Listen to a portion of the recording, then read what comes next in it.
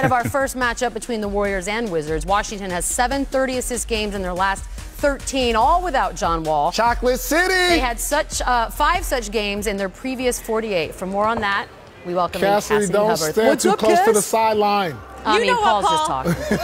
just stop talking right there. Jalen always cracks me up with his little cries out there. I just want to do a quick update on John Wall, as you mentioned there. I spoke with Scott Brooks. He said that he's doing some running on an Ultra G treadmill right now and a bike. He's also doing some light stretching. They're expecting him to get out on the court to do some shooting in about a day or two. And Kevin Durant was asked at shoot-around today about those people saying that this team is better without John Wall, and Kevin Durant said those are people who don't understand basketball. He also gave his former coach, Scott Brooks, a lot of credit. And there was a ton of media at shoot-around today. Felt like a playoff game. Big reason why the Warriors' visit to the National Museum of African American History in lieu of the traditional White House visit after President Donald Trump withdrew his invitation to the Warriors after Steph and a couple other players, decided earlier this fall that they may not have interest in going. And I asked Steph, Steph Curry was asked today about what he's learned from this whole experience. I think generally how unifying it's been with the conversation around how sports is kind of mingled in with, not just with politics, but just change in society.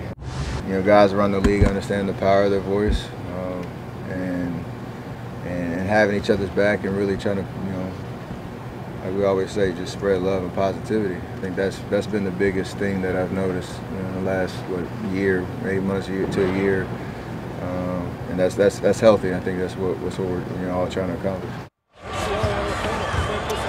40 students from actually KD's hometown joined the Warriors at the museum, and an additional 30 students were going to be given tickets to tonight's game, so they will be in attendance. And when both Kevin Durant and David West were asked if they had any regrets not going to the White House, they both said no, they don't. Jalen, what do you think about how the Warriors handled this trip to D.C.? Cassidy, I absolutely loved it. As a matter of fact, I remember in November of 2016 talking about the fact that if this sitting president was to be elected, players in the NBA and in the NFL would deny the opportunity to visit the White House. It's just funny now how it's spent that, the invite was rescinded. You can't rescind an invite when I don't want to come. You can't break up with me, I broke up with you.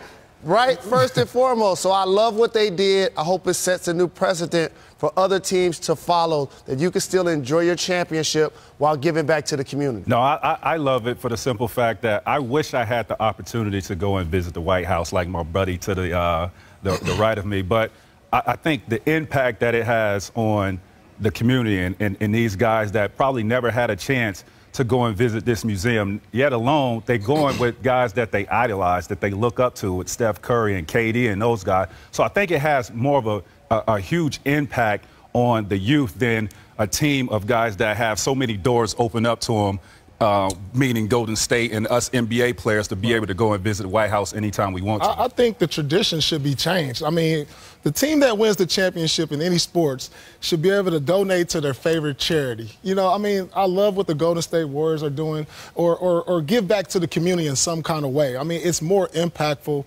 I mean, them taking them to the African American Museum. I couldn't get in the African American Museum. The waiting list is probably like 2 or 3 years away. And so I think it's a beautiful thing that they're doing, and it's a learning experience. That's going to stick with those kids for a lifetime. Absolutely. Absolutely. Lifetime.